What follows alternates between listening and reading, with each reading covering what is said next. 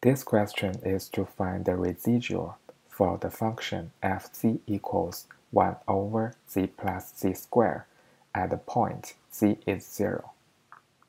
From the textbook, we already know the residual means the coefficient of 1 over z minus z naught for the function in the series representation form.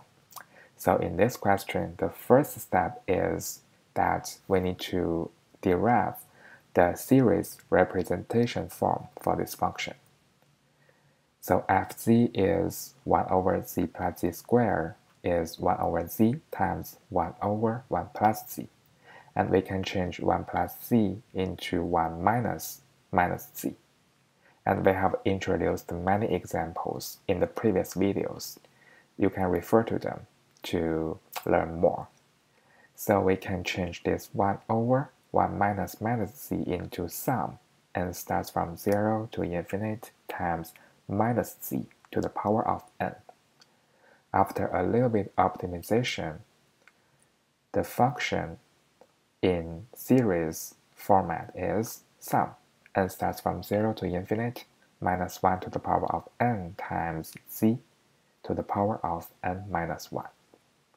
Like we just said, in order to find the residual, we need to find the coefficient of the term 1 over z minus z naught. And in this case, z naught is 0. This is given in the question itself.